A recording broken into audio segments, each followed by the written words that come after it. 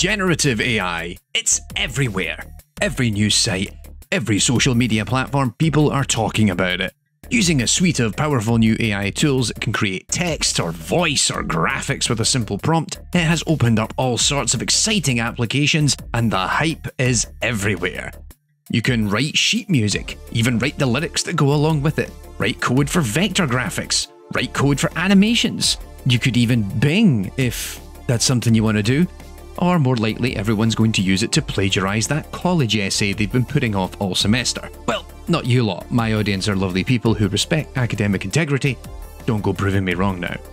However, in amongst all of the big reveals, the elaborate press events, the tech demos, and of course the social media hype, it's difficult to truly understand what the state of the art is and whether it is actually going to have an impact on the video games industry. Is generative AI ushering in a new age of tools that will make game development easier, affordable, and more accessible? Will AAA games now only take weeks, even days, to make instead of years? Are we going to get the source code and assets for games like Skyrim just by typing a prompt into ChatGPT? The answer, and the reality that goes alongside it, is, of course, much more nuanced than a soundbite that can bounce around on Twitter. And at risk of violating the creed of the internet, I'd like to dig a little deeper into what these technologies are, how they work, the issues that surround them, and their production readiness in context of how video game development actually works. I'm Tommy Thompson, and welcome to Artifacts here on AI in Games, my new series all about procedural generation and generative AI techniques. Join me as I tackle the big generative AI question that continues to haunt my news feeds, and highlight that the path to generative AI becoming a useful tool in the games industry will be a slow and gradual process. Plus, stick around for the end as I ask you, that's right, you, for your help in truly understanding the impact this is all having on developers, content creators, players, and everyone else in between. So let's start with the basics. When we say generative AI, what do we actually mean by this? It's a buzzword that has dominated news feeds for much of 2022 and into 2023, but it's on me to explain it for you. So here goes. Generative AI is the more streamlined and marketable term for any AI system, typically one built using machine learning that can create an artifact of some sort as its primary function. GPT creates text, Stable Diffusion and DALL-E create images, GitHub Copilot writes code, Speechify generates voice audio. You get the idea. In each instance, they're provided an input, and from that prompt it creates something designed to evoke it. Whereas we typically assume an AI system creates answers to problems, it's seldom creating an output that we as humans can use in practical and creative ways. It's called generative AI because it generates interesting artifacts for the user. The term generative AI caught on courtesy of the work by Ian Goodfellow and his collaborators in 2014 on the use of generative adversarial networks, or GANs, that can be used for image generation. GANs sit alongside another form of machine learning known as VAEs, or variational autoencoders, that emerged from research by Diedrich Pigma and Max Welling in 2013 and has since proven useful for image generation and natural language processing. GANs and VAEs have been two driving methodologies for what we now call generative AI. While their underlying training approaches differ, what they share is a process in which they seek to understand the underlying properties and traits of the data they analyze and store it in a compressed format, a concept known as the latent space. If the system can process the latent space sufficiently, then it can later seek to decode it in new and interesting ways that still reflect the properties found within the latent space. Hence, they can create, for example, images that look a lot like images it analysed when it was being trained. Now, we've already explored applications of GANs for games here on this channel. Episode 39 of AI in Games highlighted use of GANs to generate Mario levels. Meanwhile, in our overview of texture upscaling in episode 61, I looked specifically at how this technology was used as part of the art pipeline for the Mass Effect Legendary Edition. While these breakthroughs are impressive, it is important in the interest of historical accuracy that I point out none of what we're seeing in these systems is conceptually new.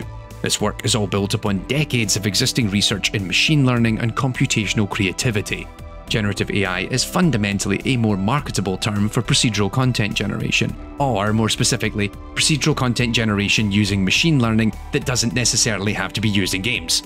The idea of systems using AI and machine learning to generate output for creative purposes is a well-worn one, and it's again a topic we've covered here on this channel at great length. ranging from computationally creative systems like Angelina, the AI system that designed its own video games back in episode 20, to Mario level generation, like I said already in episode 39, all the way back to particle weapon generation in the shooter Galactic Arms Race, which was way back in episode 5, right at the beginning of my weird and wonderful YouTube experiment. While the phrase PCGML has in fact been adopted in some scientific research circles for some years now, it clearly doesn't roll off the tongue as effectively as generative AI. Though it does help squash the argument that I shouldn't be making videos about procedural generation on my channel, given it straight up puts AI in the name. So thank you to whichever marketing team put that together. However, the big reason generative AI is making such headway is the recent gains in deep learning that resulted in significant improvement over previous generations. The output of GPT-4 is a vast improvement over the same system even a year ago. Meanwhile, the output of the likes of DALL-E and Stable Diffusion are very impressive and highlight the potential of this technology to a great degree.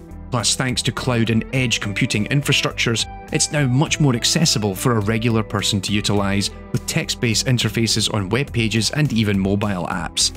You type questions to ChatGPT for it to answer, you tell Midjourney what type of images you want it to create. By creating such a simple interface, it helps not only make it more palatable for the average user, but it also maintains the mystique of it all, that it reads your text and then acts upon it, making it seem much more intelligent than it truly is.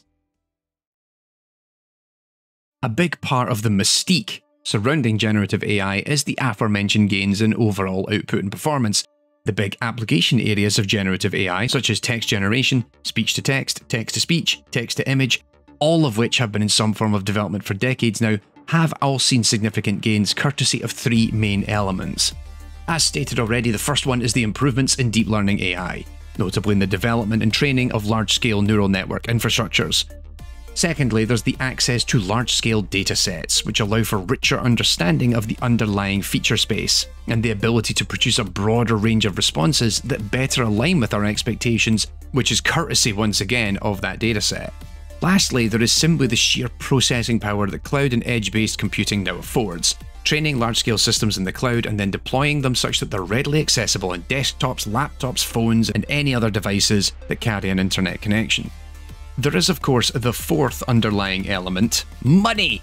In the past 10 years, we've seen a huge shift in how AI research and development is now funded. Since the inception of the field in the 1950s, the bulk of R&D in AI has actually been conducted in university research labs, with the majority of funding being provided courtesy of government research grants, and perhaps with some larger businesses throwing in money either to support specific projects or research fields.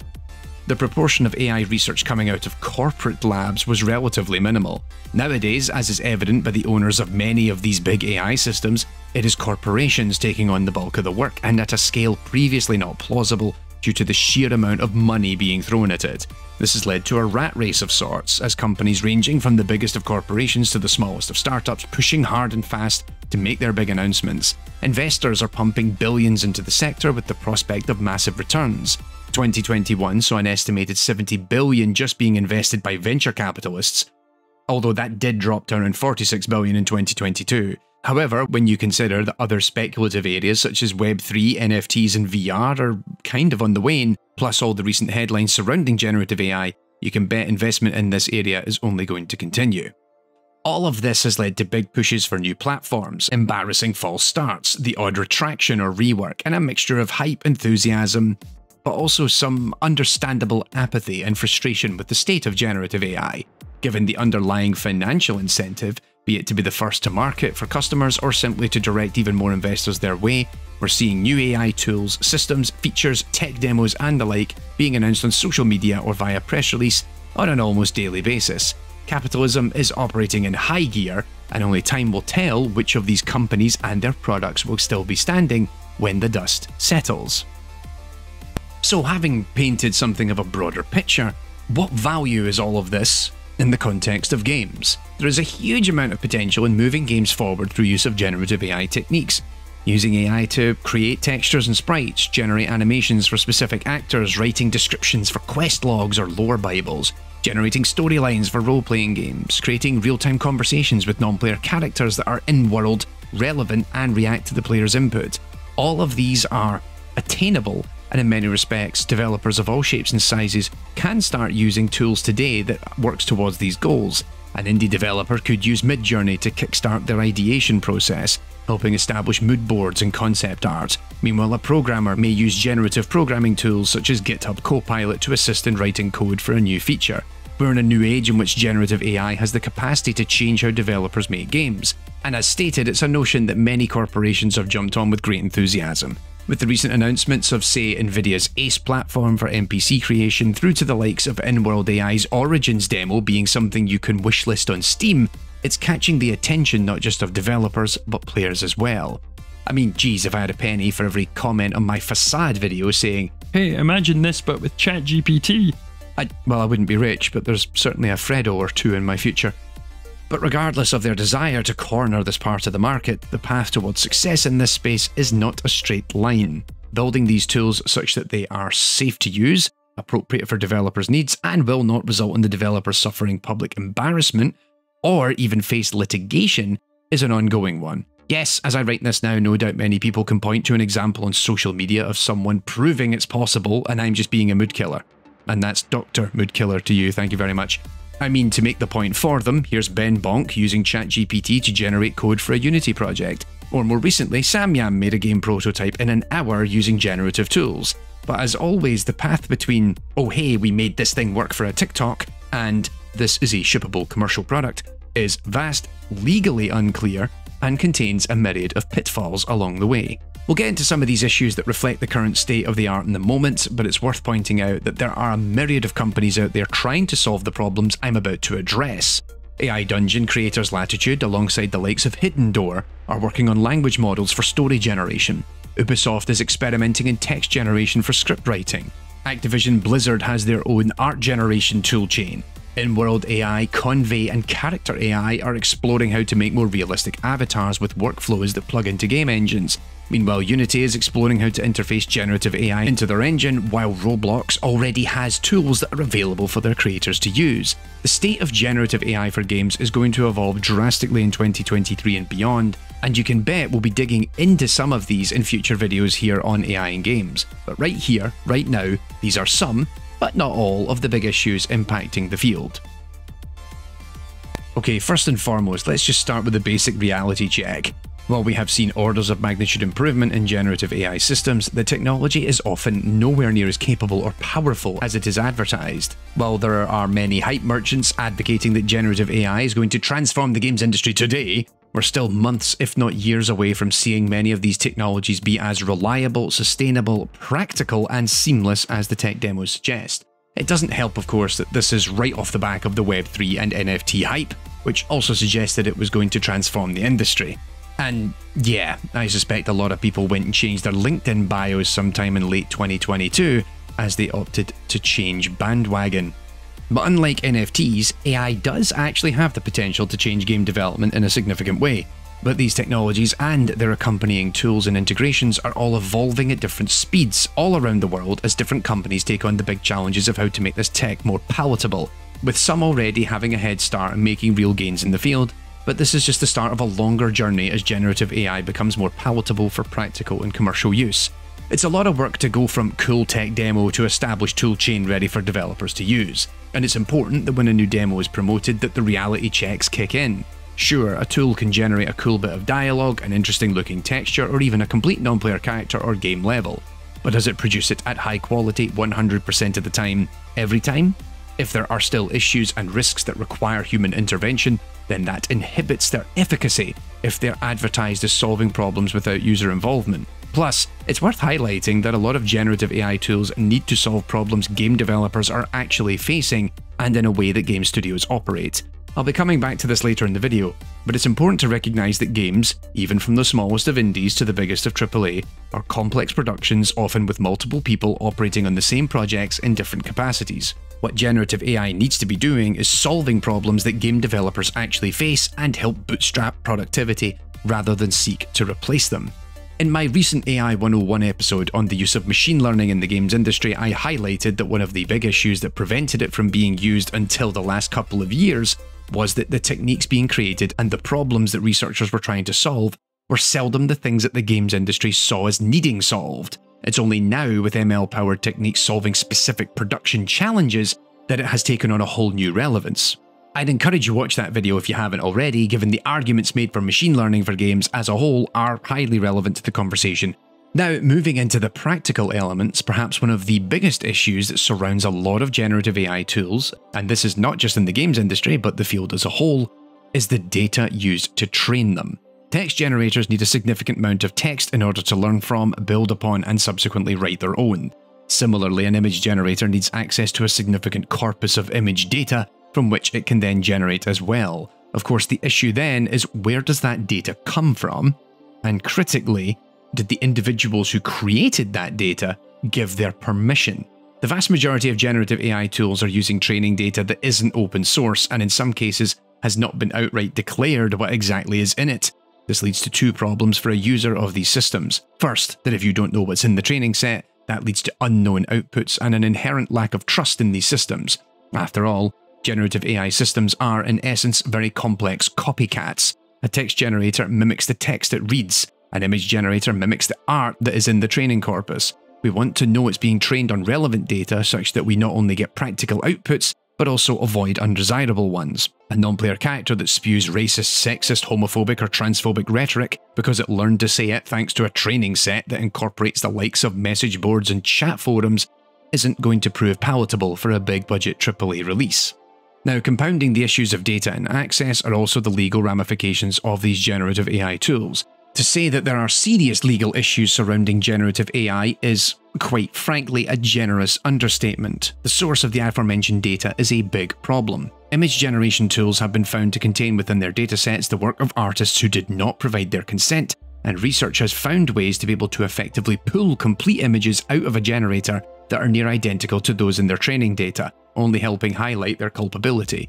Significant backlash from the online art communities on the likes of ArtStation have arisen to prevent companies scraping art without consent, while also seeking a boycott on AI art being posted on the platform, and outright legal action as artists demand their work be removed and they be summarily compensated. And of course, that's just in the art world. There's the ongoing legal case against Microsoft, GitHub, and OpenAI, which opens the question of whether their code generation tool learned to program by effectively breaching licenses on copyrighted source code assets, which has huge ramifications for the future of data acquisition for generative AI systems.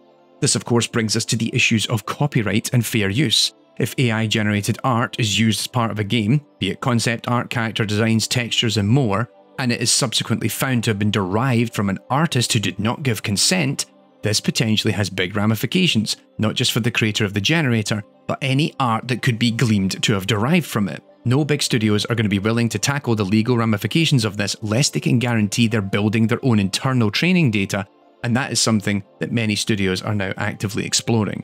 However, it doesn't solve the other legal problem, claiming ownership of the generated assets. Currently, there is no legal basis for AI-generated artifacts to be given the protection of copyright status. Just because you told ChatGPT to write those lyrics doesn't mean you own them. Similarly, asking Stable Diffusion to create an image, that doesn't mean you own the image.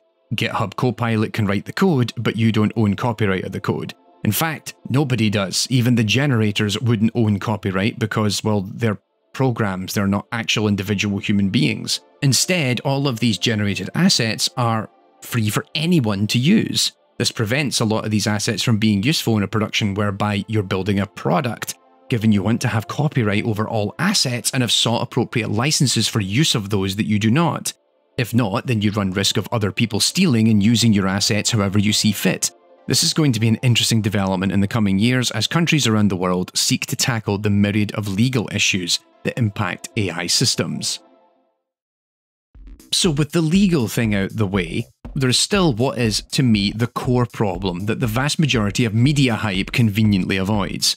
Humans, the people that make the games, are the source of creativity in games, and generative AI needs to be built to support that. Much of the discussion around generative AI has focused almost exclusively on using AI to effectively replace human input. The aforementioned debacle surrounding generative art and the theft of assets has helped fuel the narrative that AI will effectively replace creatives.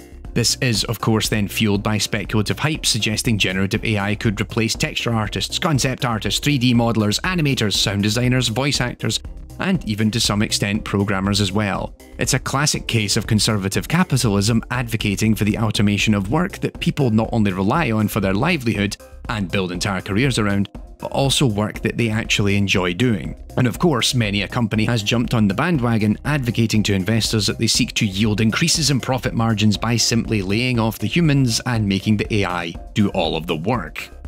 Now, in all fairness, there's a lot of work out there in every industry that would benefit from being automated. And to be realistic about it, generative AI is going to change how many jobs and roles are performed, not just in games, but in virtually every business sector. But that's the key part. It changes how the job is done, and it will do that by supporting a human to do that job. Now, I'm not naive. Some jobs will be heavily affected, and some teams will get downsized. But the situations where people advocate for AI to replace developers is downright foolhardy at best, and at worst, stupid. Games are a creative medium, and we require developers to be at their creative best to get the very best games. It's that simple. Sure, AI can help support that and facilitate that, but critically the AI needs to be built to help creators achieve their creative goals, not seek to supplant them. This is perhaps indicative of the often justified backlash against generative AI. It is posited as a means to replace someone in a creative field rather than a mechanism to support them to do their job better. Even for companies that do pursue full automation, this ultimately will not work, given you'll always need humans in the loop as part of that creative process in order for it to work effectively.